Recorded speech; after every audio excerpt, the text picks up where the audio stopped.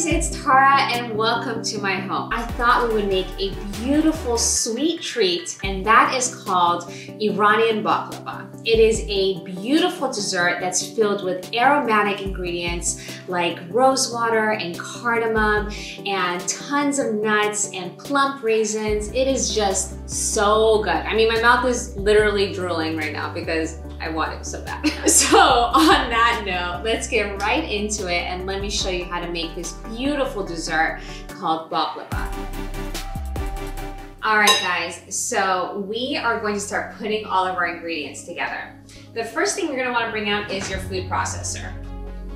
If you don't have a food processor, you can use a knife. It'll just take a lot longer to do, but it's doable, so don't trip if you don't have one.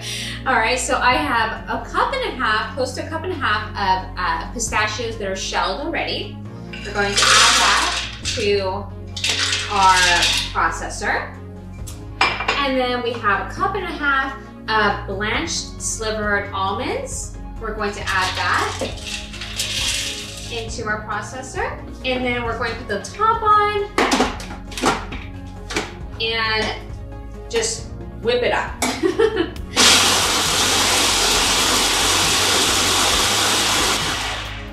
All right, so let's take a look here. You know what, let's go a little bit finer, a little bit more. Because you want this mix to be super fine as far as the nuts go.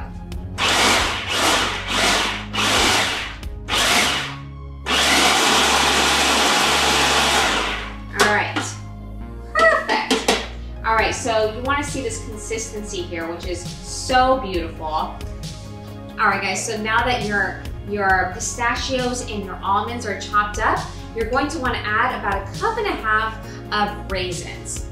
And you're going to add that straight into your food processor like so. But when you start mixing it, you want to make sure that you don't overmix it, because then you're just going to get this round, sticky dough that you do not want. So give it a light pulse just to get everything incorporated together. So that's all you want to do. I'm going to close this up and it's going to hit it up, like give it a few pulses.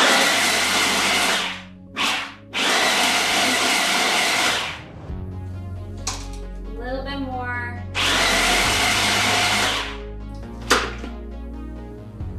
A little bit more, just a little bit more.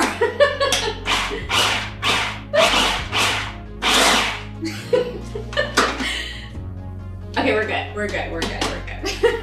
All right, guys. So it's beautiful, it's all in there now. And all we're gonna do is transfer this over to your mixing bowl.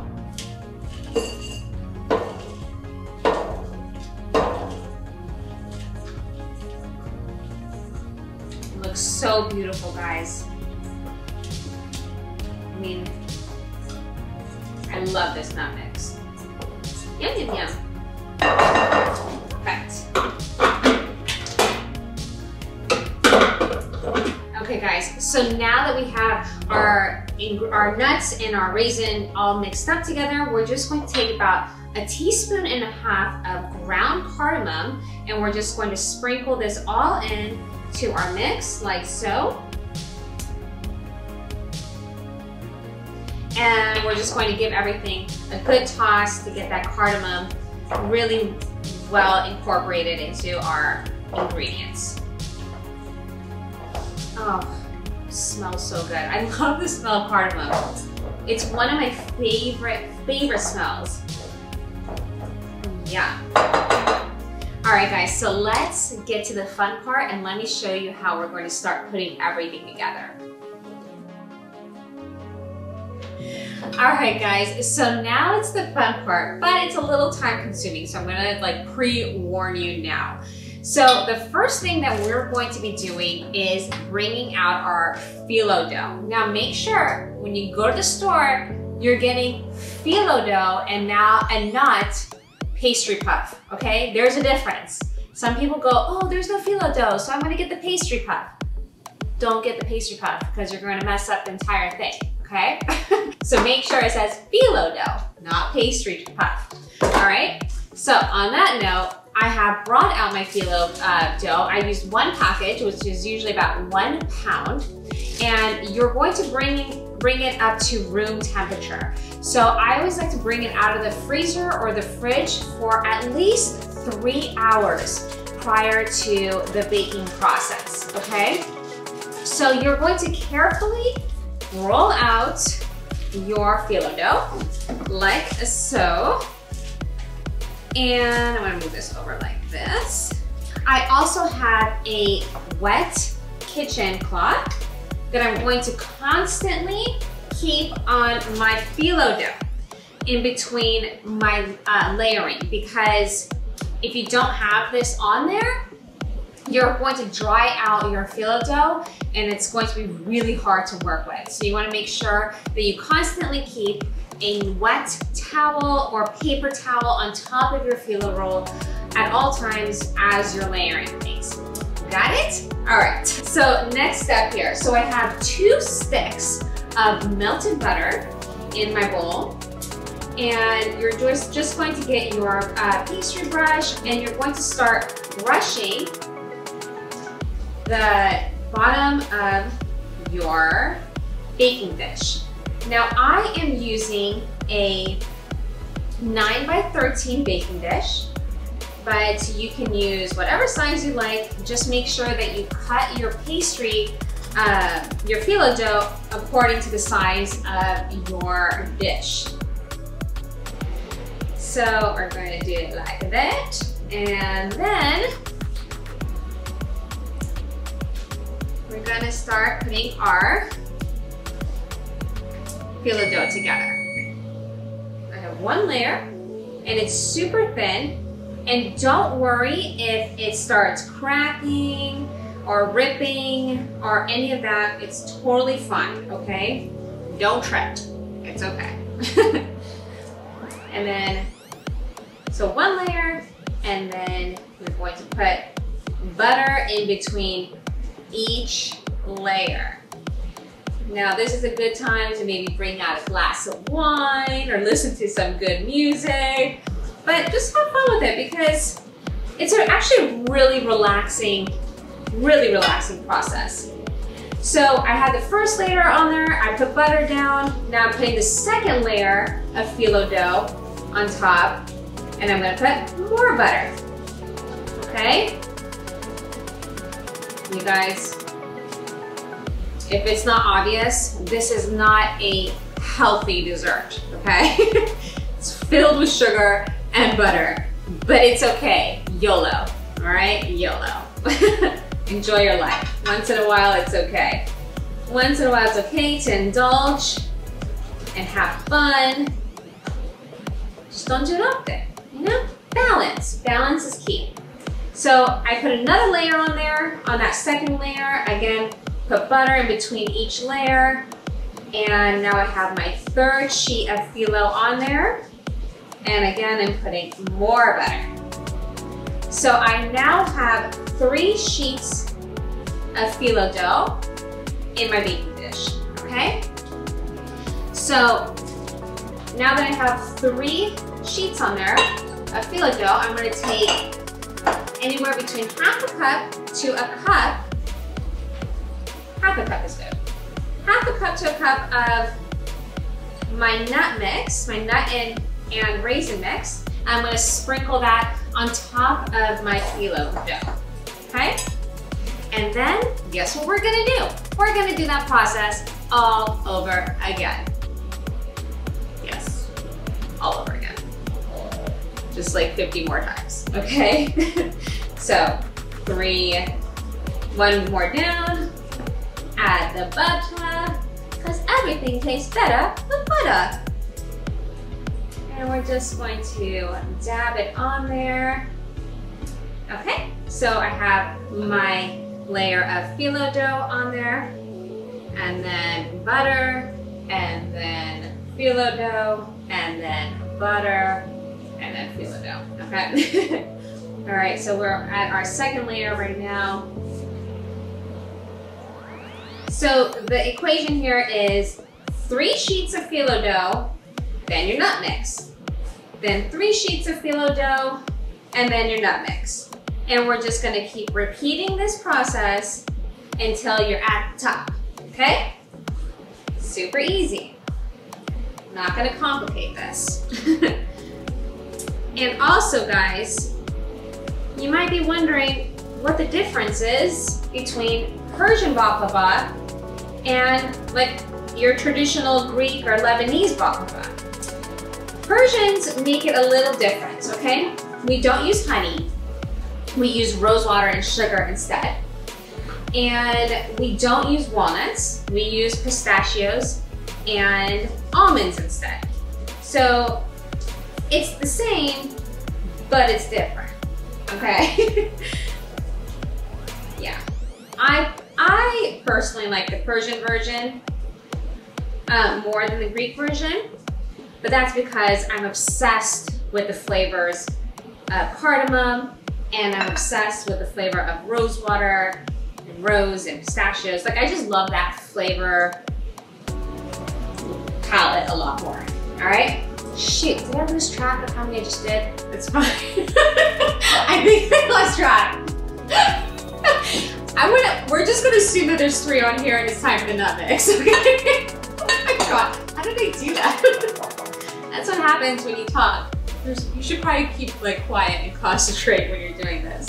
And again, repeat the process and put half a cup to a cup of your nut mix again. Voila.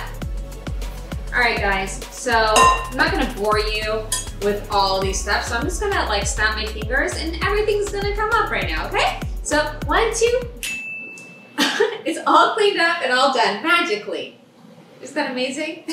All right, guys, so I have put down the last layer of my nut and raisin mixture, and then I put 3 more layers of the phyllo sheets, and then we're just gonna top it off with a little bit more melted butter, like so.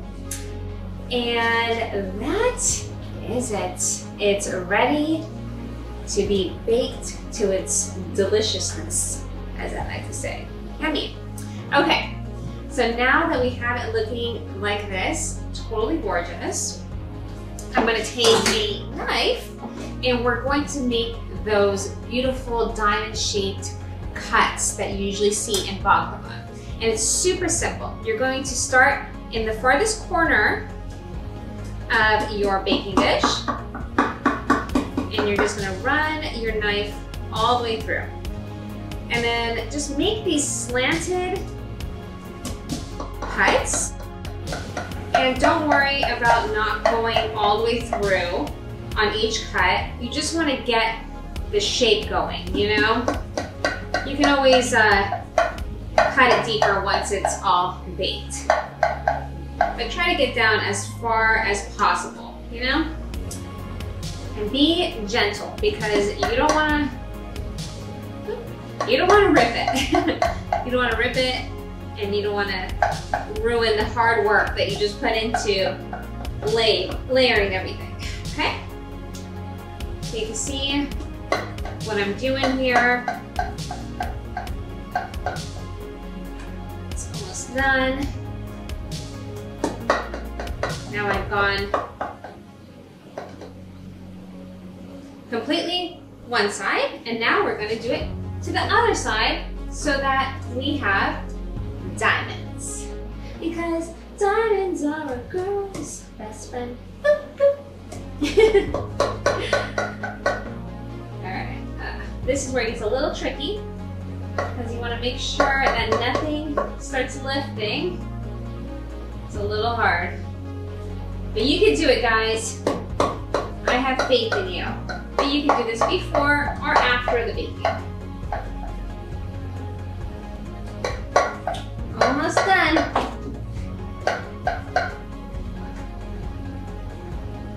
All right, so it's all done. We have our layers, we have our diamond cut shape, and it's good to go.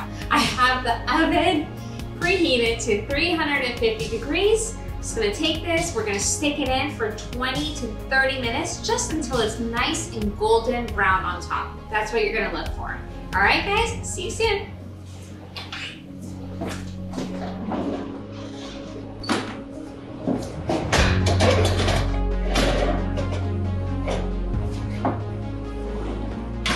All right, guys, so our baklava is baking, and while that's baking, we want to make the rose water syrup for the baklava. So I have a small saucepan here. Just going to turn that on like so. I have a cup of water that I'm just going to pour into our saucepan. And I'm going to pour in about 1.5 cups of rose water. Now, rose water you're going to typically find in the Middle Eastern supermarkets, or if you don't have a Middle Eastern supermarket next to you, you can order it on my Amazon shop, which I'll put the link below. And if not, if you don't want to get it from Amazon, you can go directly to like sadaf.com and just order it from them, because Sadaf, I think, makes some of the best rose water out there.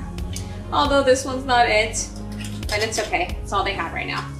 All I had right now, so that's fine. I have my rose water and my water mixed in there, and I'm just going to pour in my sugar. This is a lot of sugar. It's 1.5 cups of granulated sugar, and you're just going to pour that right in there. All right, we're going to mix that all up. Where's my little spoon? This one will do. We're going to mix this like so, and we're going to let that come up to a boil. And once it comes up to a boil, you're going to turn down the heat all the way to low, and you're just going to let it simmer just gently, just so it gets that little bit of a thickness. And once the baklava is done, we're just going to pour the syrup right on top of the baklava. So it's going to be all ready by the time the baklava is ready.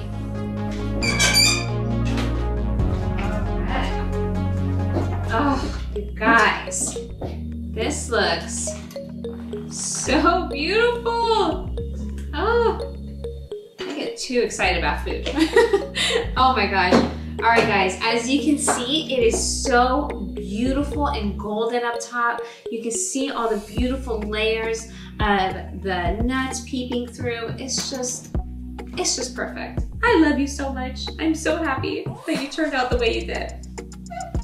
Okay, so I have my syrup here that I made, which is the rose water again with the water and the sugar, and we let that simmer on a low simmer for the duration that this was cooking. That was about 20 minutes. So all we're going to do now is we're going to take our saucepan and we're going to just pour everything gently onto our baklava.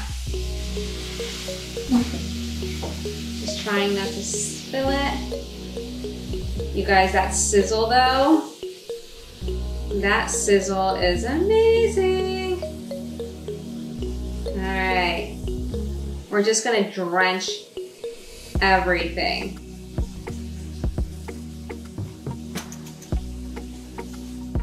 Okay.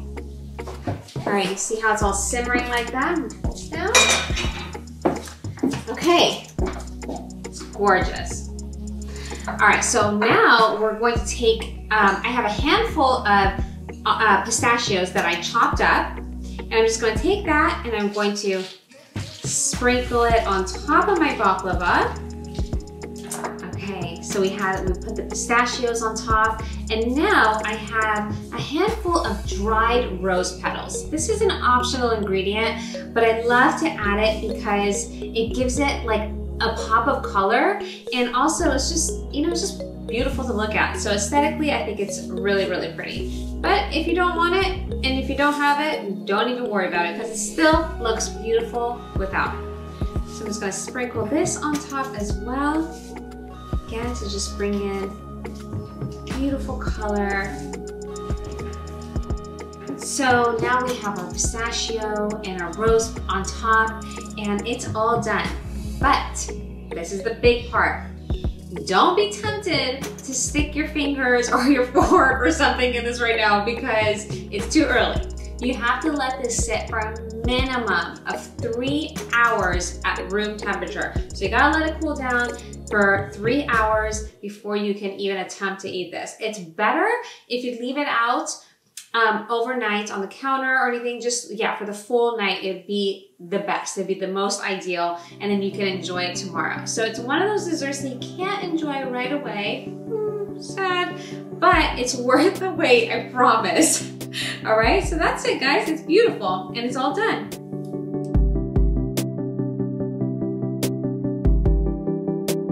All right, guys, well, that is it. Thank you so much for having me here on the Farhang Foundation Farhang Flavor, which has been such an amazing opportunity and such an honor to be on. So I really, really, really appreciate it. And I really hope that you enjoyed this recipe, and I hope that you try it because it seems complicated, but it's actually relaxing and easy to make. So if you want to keep following me and seeing more of my recipes, you can find me on Instagram at Tara_Radcliffe, or you can find me on YouTube at Home with Tara or Chef Tara Radcliffe. So make sure to check me out, and hopefully I will see you soon. Thanks so much, guys. Bye.